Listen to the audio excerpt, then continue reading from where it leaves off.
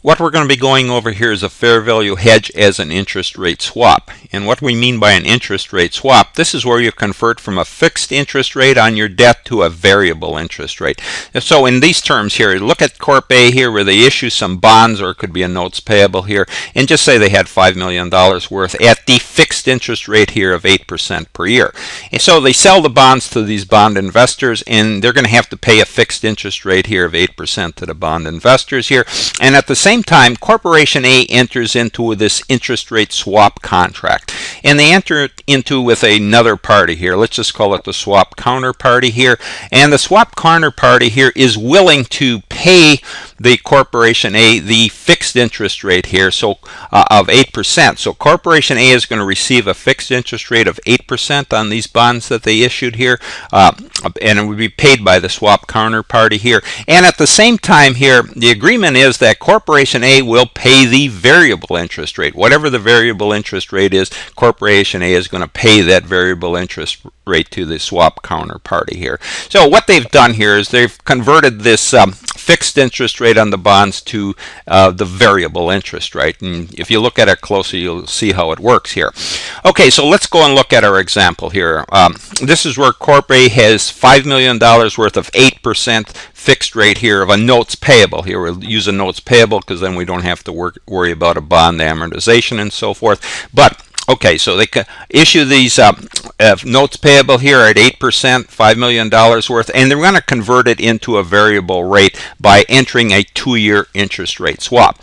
Okay, so, and also this is where they're going to designate this interest rate swap as a fair value hedge. So this is what we have for our numbers here that we're going to be looking at. So two things we're going to have to deal with is this variable interest rate here, and also the fair value of the swap here, and also the fair value of the note or the debt that we have here, and that's going to be based on some market appraisal. So we're going to look at some dates here. We're going to be paying the interest rate here based on what they call the LIBOR. The variable rate's going to be based on the LIBOR percentage here, and that's assessed every 6 months here on this note here. So we're just looking here at here. It's going to actually, we're looking at the fixed rate here is going to be 8%, but we've got the LIBOR rate here, the variable rate here is less than that here. And then we've also shown here the fair value of our swap contract here, and that's all based on that interest rate here, and same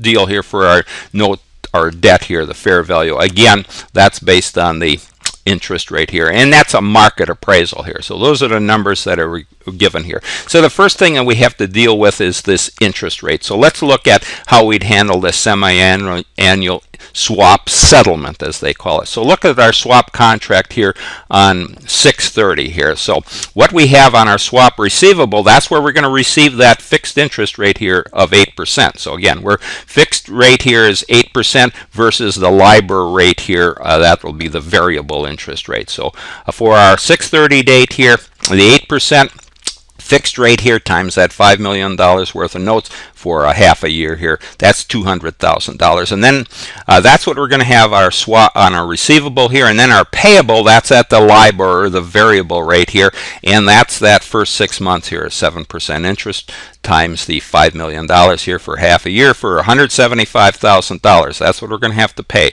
So comparing that to what we're going to receive, $200,000 less our payable amount here, 175, we're going to have a cash settlement here on this swap contract here of $25,000. So that's what we're going to receive here. Corp A is going to receive a cash settlement of $25,000. So now looking at our next date here, just to see how that works here. So looking at our 12/31 date, well, we have to go back and look at the 7.5% interest for that period here. So that's our variable rate here based on LIBOR interest rate here. So again, our swap receivable, that's what we're going to receive at the fixed rate here of 8%.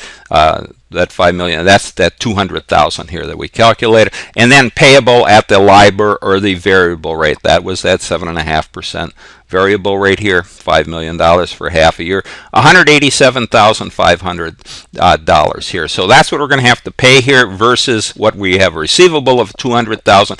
Again, we have a positive cash settlement here. So Corp A is going to receive $12,500 in cash here. So that's how you work with your swap contracts here. You have to determine at each period here the what receivable you have here based on the fixed interest rate, and then you have to compare it to the payable amount that you're going to be paying at the variable interest rate. And the difference gives you in this case, we have a positive cash settlement here because the variable rate was less than the fixed rate in both cases.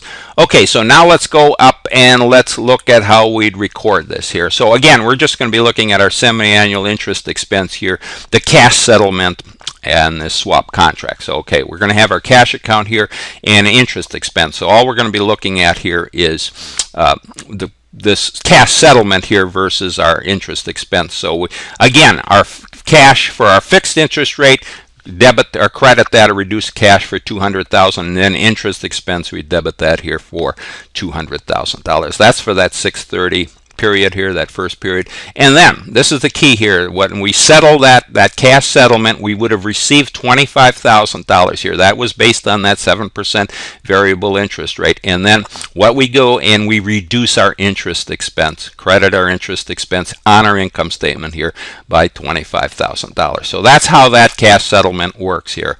Whatever cash you received here based on that variable interest rate and the fixed interest rate, you would reduce your interest expense by that amount here. And then same for the next period. We had that next period, $200,000, the fixed amount that we have to pay on our notes payable here, and then we'd credit our debit or increase our interest expense by $200,000. And then we had that cash settlement again. That was based on that 7.5% interest rate. We would have received that $12,500 for cash, and then we reduce our interest expense on our income statement by that $12,500.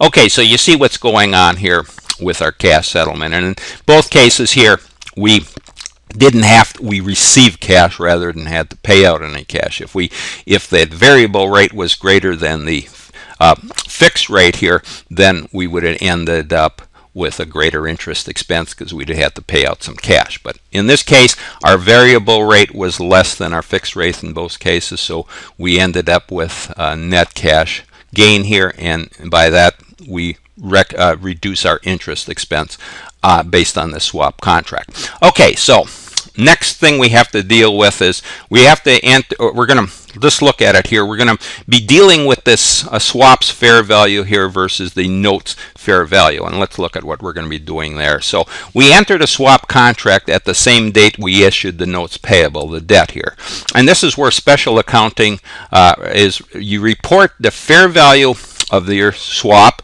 and your debt here, your note in this case here, on the balance sheet, and any unrealized gain or loss goes to income on the income statement. So however you'd normally handle this note or this debt here, depending on what type of security it is, if it's available for whatever it is, in this case, when you're with these swap contracts, this special accounting where you report the fair value of your swap here and your debt here, and note in this case on the balance sheet, and then any unrealized gain loss goes to the income statement on your income statement here. So let's look at what we're looking at here. So what we're going to have is, we'll start with our note here.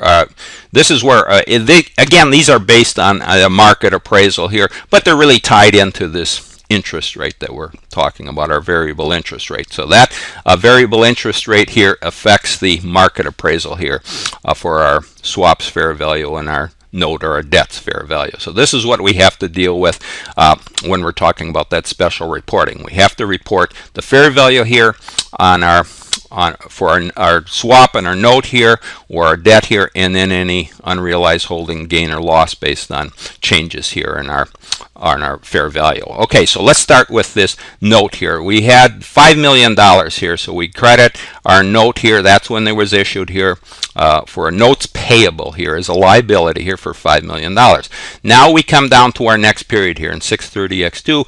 The note goes down to $4,900,000 because the interest rate goes up here. So that's just the way the debt works here.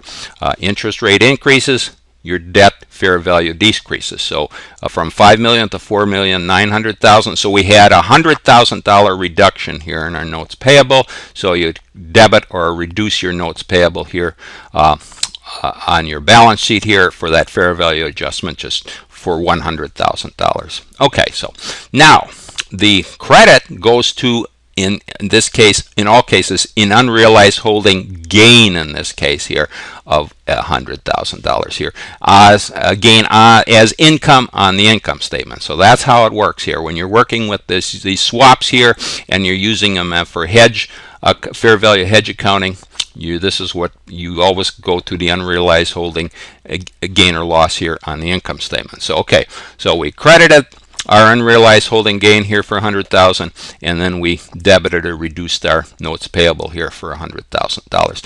Okay, so now let's deal with this swap here.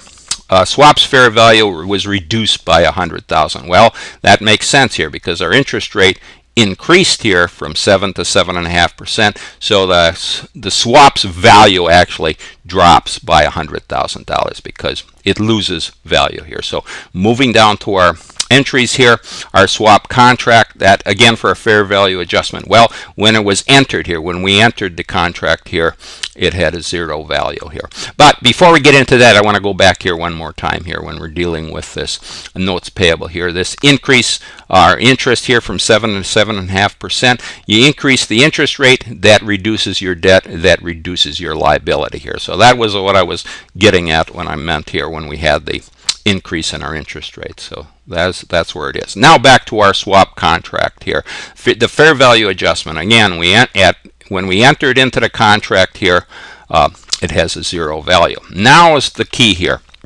It gone down $100,000. So again, the swap contract, it really starts out as an asset here on your balance sheet here. So debits and credits, it's the asset here versus a liability for our notes payable or a debt here. So that's, just check out your debits and credits here. So now comes the that $100,000. So our swap contract is reduced here by $100,000. So on 6/30 here, the 7 and 7.5% increase in our interest rate here reduces the swap, which increases the liability here. So that's actually going to be reported as a liability here on the when you do your reporting here. But for looking at our debits and credits here, our swap contract is reduced here by $100,000, which actually increases the liability here. And then again, the reduction here in our swap contract by $100,000 credit here, the debit goes to an unrealized holding loss in this case here, and as part of income on our income statement, $100,000. So what we're looking at here, just for our first entry here, you're going to see that everything is being offset here. We had that our notes payable here was reduced by $100,000 here, but our swap contract credit here was also reduced by $100,000 here, but since one's an asset and one's a liability, they're countering each other here. But what we're really going to look at is this our unrealized holding gains and losses here. So for our notes payable, we had that credit or our increase here by $100,000, but then for the swap contract, we had the debit amount here, a reduction or a loss here as an unrealized holding loss here of $100,000. So our unrealized holding gain here for $100,000 based on our change in our notes payable here is offset by the unrealized holding loss here as part of income here, but on our income statement here by $100,000 based on the change in value, fair value of the swap contract here. So they offset each other.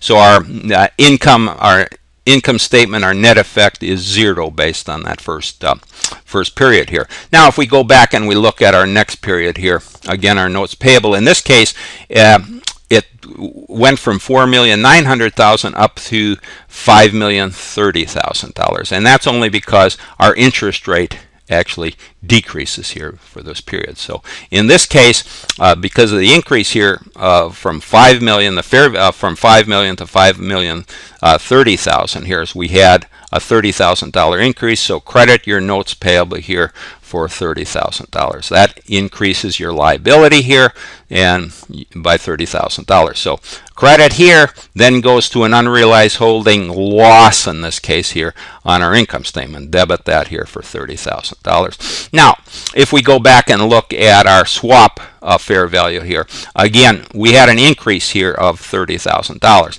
in its fair value here because the interest rate goes down, so that adds value to our swap account here, $30,000. So going down to our swap, our fair value adjustment here, we would debit that here for $30,000. So this is an asset here. And so the point I want to make here before we go on here is that when we reduce this swap contract, the fair value adjustment here, that first period here for $100,000, again, that was an increase in our interest rate. That reduces the swap, but it increases the liability, and that's how it would be reported in the financial statement, just so you understand here.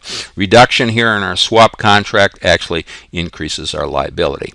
Okay, so back to our $30,000 amount here on 12 at that period here. That acts as an asset account here. Debit our swap for $30,000, and then going over to an unrealized holding gain here.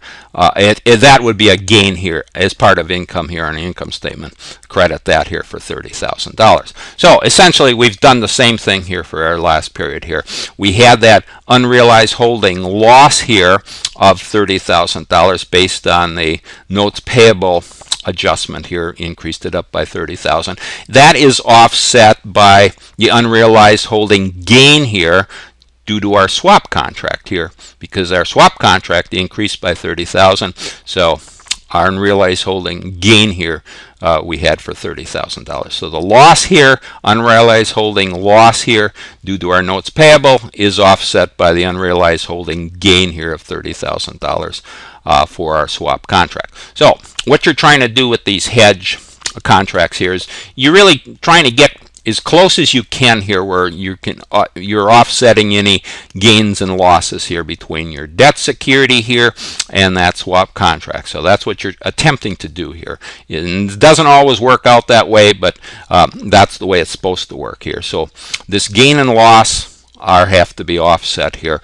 based on the changes here between your liability here and your asset, the swap contract asset. So that's how you have to do it. And just remember here, everything is really keyed off that variable interest rate here that we were looking up over here. That variable interest rate, that determines what our swap's fair value would be here, and also our debt, our note in this case, its fair value. So again, these are numbers I've just used here, but they would be some market appraisal numbers that you'd have to do here. So we've taken care of our hedge here between this note here, our debt, and our swap contract. And we've done that here where we converted our fixed interest rate here on our notes payable to a variable interest rate. And we went through that and we looked at how we recorded our interest expenses and our cash account based on that swap settlement deal. So this will summarize it here